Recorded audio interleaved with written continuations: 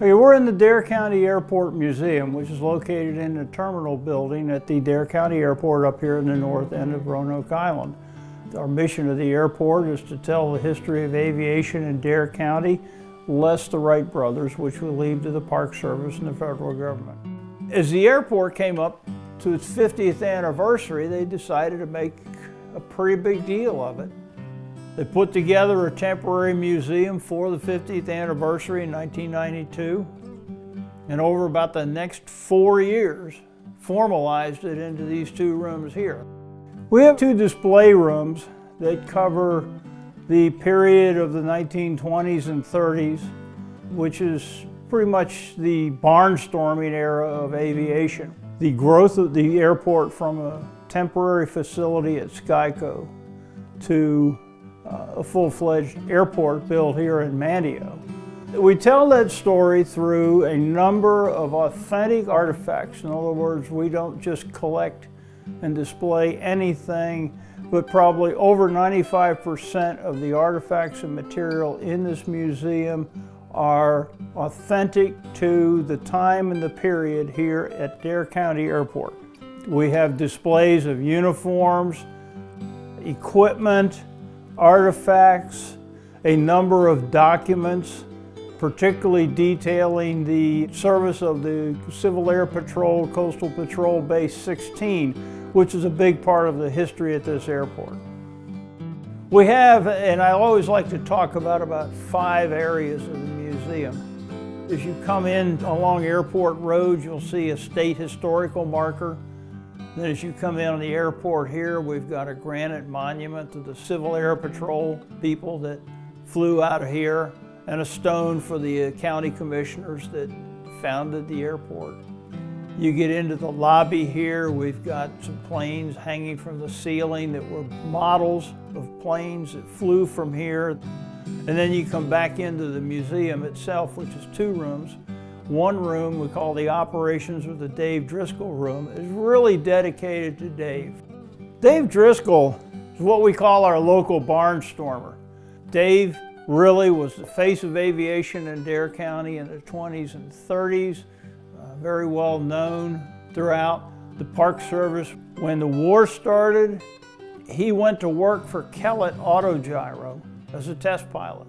After the war, he came back here and started up his air service again, became the airport manager. He was integral in getting this airport functioning again. Unfortunately, he continued as a test pilot for Kellett, and in 1949, the aircraft he was testing crashed and took him with it.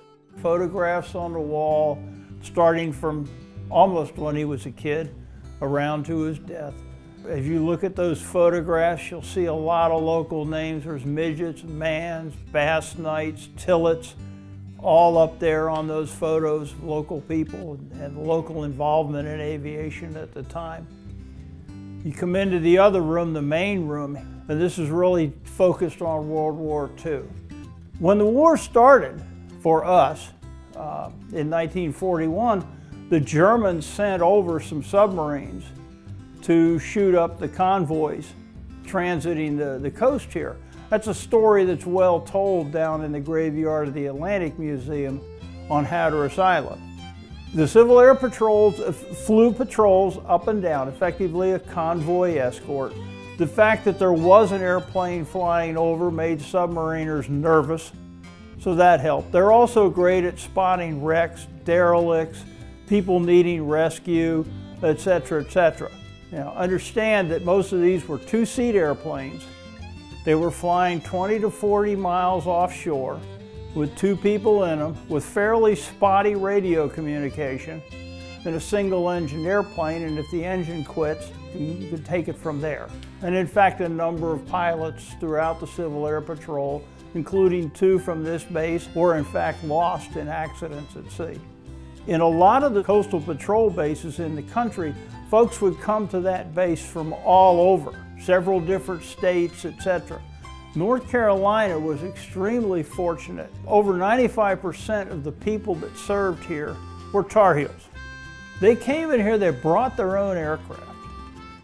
They signed an agreement that said the government would pay some fuel and maintenance and cover them on insurance and that, but they brought their own stuff. They came from home to Dare County, North Carolina. They built their barracks, they built their own hangars, and they did that as volunteers. And it's kind of the spirit of a country that comes together on something. And that's an important story in that. There's 2 display cases full of Civil Air Patrol uniforms. These are authentic uniforms worn by people that served here on the base in Civil Air Patrol World War II. The next 2 displays are artifacts from the Coastal Patrol base itself. We've got flags, we've got ration books, we've got various certificates, photographs, uniform artifacts. And then we shift to the Naval Air Station, and we have 3 cases here that talk about the Naval Air Station. One case is pretty much VF-17, the Corsair Squadron. They went to the South Pacific and became the highest scoring fighter squadron in the war. One of the members of that squadron was Ray Beecham from Kitty Hawk. He was known as the Kitty Hawk Kid. And he also scored the first victory attributed to that squadron on that first deployment. The second case is the air base here and a couple other squadrons, many of which were populated by local people. And then we have one case which has some of the uniforms and things from Ray Beecham, who was in VF-17. In the center of the room is a portrait of how the base looked in World War II. The model in the middle of it was built by the Navy to show this is what the base looks like. On each side of that we have uniforms and documentation, effectively a memorial to the 2 flyers, Frank Cook and Julian Cooper, who lost their lives in December 1942. One last thing that's in here is a table full of reference material. We've tried to organize binders of information showing the early years of Dave Driscoll, how the airport was formed, all the various county documents and things and the processes they went through. The Intel Journal, photographs of the members that were here so you can identify the hometown, the people. And then we've also got war diaries and other things of some of the squadrons that served here. The importance of the museum is, first off, it is local history here. It's local to Dare County. It's local to North Carolina. The quality of this display is just basically out of sight. For a small airport museum, the county and the airport did a great job of putting together a very pleasing display. It ties to the graveyard of the Atlantic Museum, down on Hatteras with the tie of the Battle of the Atlantic. In terms of the Civil Air Patrol itself, this is one of the better collections of material and display that the public can get to. It's a fascinating little museum and one that the county should be proud of. If you go any other place and you look around and say, gee, that's not near as nifty as our own little museum here. The credit goes to Harry Bridges and a lot of other people back in the early 90s who put this thing together, and the county who supported it.